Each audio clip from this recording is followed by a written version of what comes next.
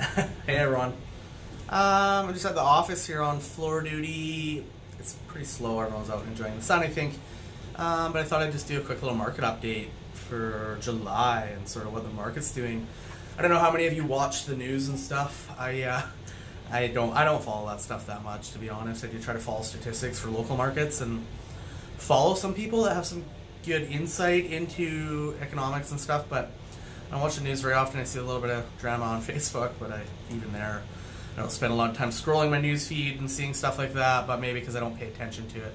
So anyways, but of course I hear a little bit, and the markets are crazy and changing, and especially Vancouver, prices are down, it's soft, Toronto, and you hear all sorts of the negative news, I guess you could call it sometimes.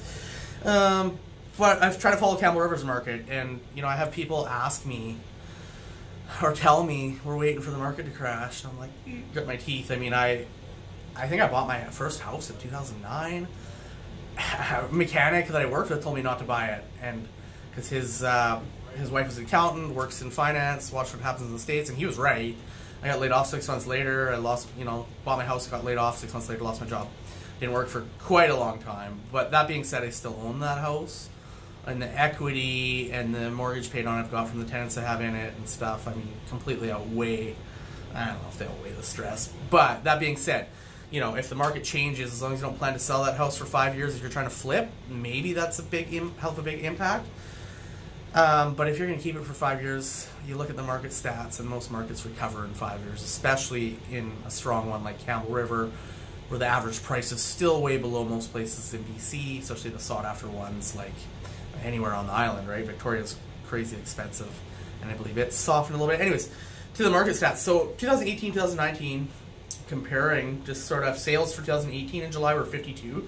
So we're down 15%. We're only at 44 sales for July, which isn't a ton. There's still lots moving. The interesting part about that is prices are still going up. They went up 10 grand last month.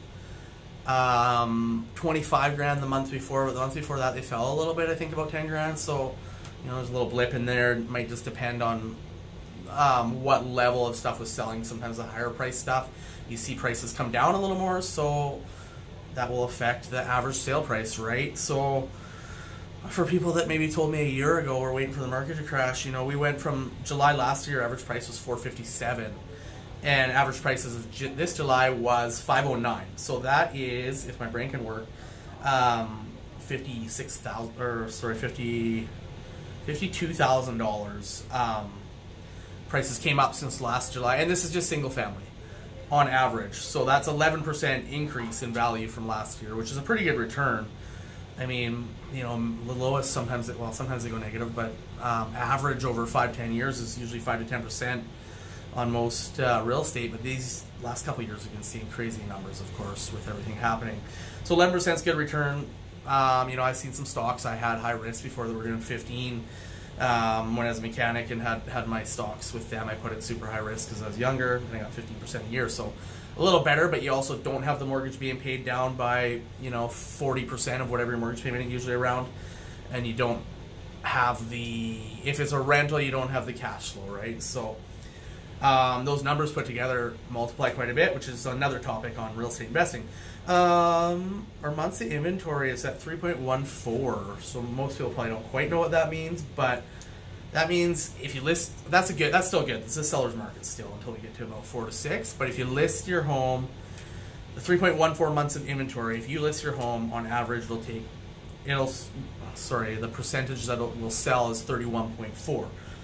So you're 31.4% likely to sell your home that month. That being said, it could take 3 months to sell if you price it too high, but it may not sell in that second or third month if other stuff comes on the market that is priced well. So price is definitely everything. You don't want to price it too low. You don't want to price it too high. You want to price it and price it well and have a good marketing plan and pricing strategy. I think, in my opinion, I think you got to be a little bit aggressive about it. So yeah, there's still a strong seller's market. 31.4% of selling in the first month you list. So that's last month took 22 days for an average house to sell. So that's 31%. I don't know how those numbers correlate together, but anyways, you guys have any questions on what the market's doing? Let me know. We're still seeing multiple offers in the lower end, but the higher end stuff's of course taking a little longer to sell. So anyways, hopefully everyone's enjoying the sun. I'm stuck in the office here for a few more minutes, and then I'm going to get out and do some yard work. Woohoo. Take care. Bye.